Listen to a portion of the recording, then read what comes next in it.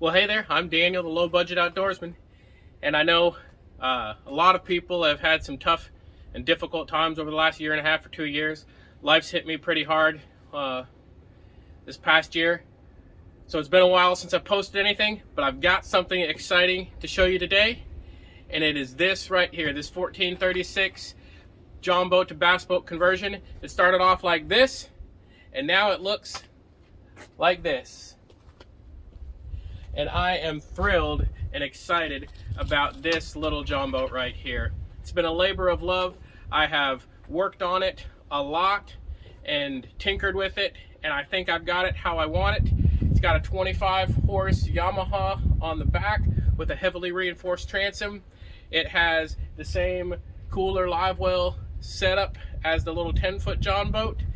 It has a bilge pump and an aerator, lights, and a Minn Kota Terrova 55-pound iPilot trolling motor, and the same Helix 9 unit right there on a ram mount, which I can turn around and see from on the front deck or when I am idling around with the big motor.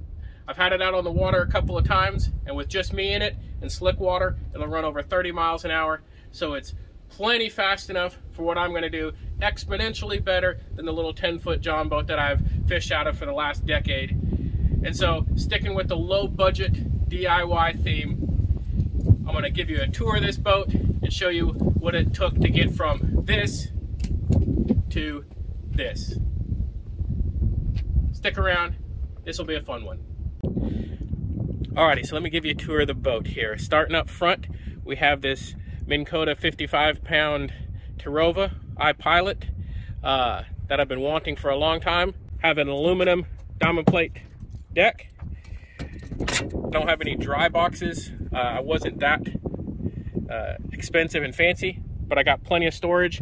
It goes underneath there for tackle, for life vests, anything else that I would need in the John boat.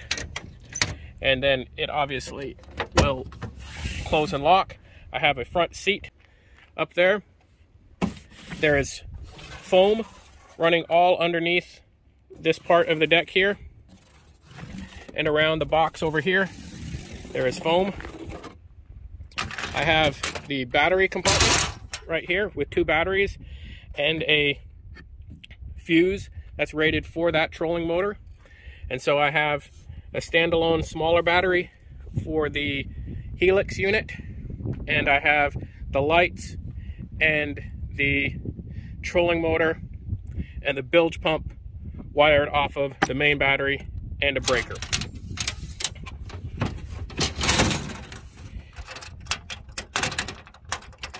I have these little locks. I have some switches here. This one's empty, but I have one for the lights, one for the bilge pump, and one for the aerator. And once again, those are wired from in there. Next, I have this rod storage in here. 4 rods. The PVC pipe here with a flared end.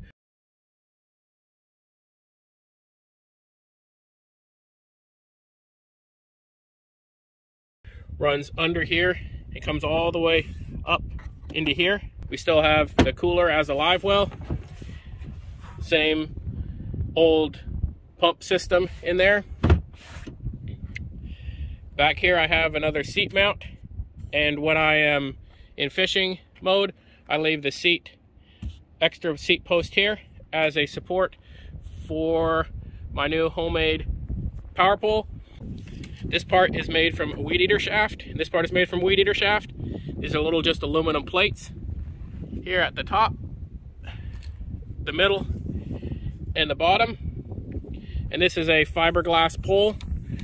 After my last DIY shallow water anchor video, a couple of people suggested fiberglass, and so I found an old fiberglass pole, and it works well for this boat. So I can just leave it there like that when I'm just trolling around fishing, and then just drop that down, leave this part here around this pole so I don't lose this rope, and then I just come back here, stand, and then pull up on the rope, and then come back here, throw that little section around it. It's a little harder to do with one hand. And that is a very useful low power pole. Coming back now, we have the Yamaha 25 horse 2-stroke. It's a 2005 model.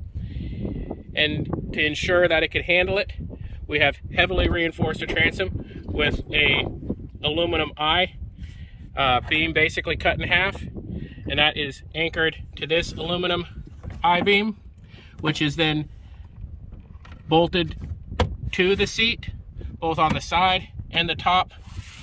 There is a diamond plate support that runs across the top of this seat that is riveted in. And then there's an aluminum strap here that has rivets all the way down it, both on this part and the seat part. And that has really sturdied up the transom. In addition to that, I put another piece of aluminum over the transom. Actually, two small pieces. One that runs from down here up and around to the top right here. And then one that runs all the way around and is bent over here. So there is the motor. Transducer, fire extinguisher, 2 3-gallon fuel tanks, seat, Humminbird Helix unit. I've got a little compartment under there just to store things in. Back up to the battery and the trolling motor. Made a mount for it to sit flush there. And that is, sorry about the sun glare there. That is a good looking DIY John boat right there. As you can see, when I first got the boat, it was in very poor condition. It had a rotting wood partial deck on the front. It was painted over top without being properly prepped with some red paint and some graffiti. And so the first thing I used was a flapper disc and a 4.5-inch grinder.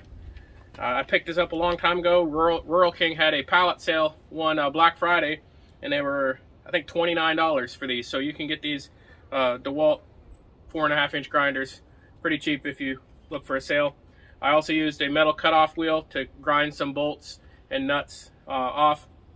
So flapper disc, removed all the paint, got it stripped down to bare aluminum, and then I primed it with a self-etching primer. After the primer, I sprayed this gloss on with just the 6-gallon pancake compressor and a Harbor Freight purple spray gun. I cut it with some acetone, and it actually sprayed a lot better than I thought. Clearly, you're not going to be able to spray to an automotive standard with a little compressor like that because it has to run most of the time, so you're going to get some water splotches as you spray. But for a John boat, a DIY John boat, not inside a paint booth, it turned out really well, and a lot better than you can do with a rattle can. It should go without saying that both when grinding off the paint and spraying, a respirator style mask is really important. It's, I would say, essential. As far as the framing of the deck, the cutting of the metal, I either used the 4.5-inch grinder with the cutoff wheel, or I've had this old Echo actual cutoff saw for probably close to 20 years, and I don't use it all the time, but it's been one of the best things I've gotten, because anytime I cut metal or concrete blocks or something like that, it really comes in handy. All of them are secured with, once again, a Harbor Freight rivet gun, and I got rivets, I think, at Ace, and so everything is riveted other than some structural things. Use stainless steel screws and nuts, and that is really all the tools I needed to do this. And you could have done it without the sprayer, could have used the spray cans, could have done it without the cutoff saw down here. So really all you need to do something like this, other than having the materials, the drill to drill out for the rivets, rivet gun, 4.5-inch grinder, Harbor Freight spray gun, the HV LP spray gun, good dust mask, compressor, cut-off saw is all that I needed really to do this project. And so it has been a really fun project to go from a boat that was basically junk to something that is, Lord willing, going to be useful for many, many years to come. I got a decade out of that little 10-foot John boat that I had previously, and this 1436 is exponentially better to fish out of than that boat. And so I am really excited to get out on the water and do a lot more fishing with this boat, this labor of love, this DIY John boat to bass boat conversion.